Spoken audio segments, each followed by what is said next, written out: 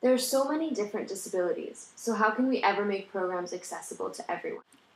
I don't know about how we can make every single program accessible to everybody, but so many barriers that people encounter are attitudinal.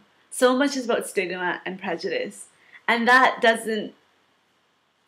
we can change, and that doesn't require loads of money or big construction projects.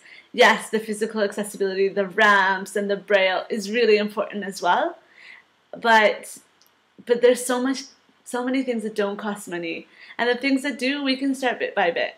I think that it's like any issues. It's like world peace. Just because we don't maybe realistically think that we'll see an end in our lifetime of all wars, we still can work towards that goal. And accessibility is even a lot more concrete than that. But you need to start with what's in front of you, depending on the organization, depending on the biggest barriers or the biggest needs in your community. You start with what you can, you iron that out, and then you move on.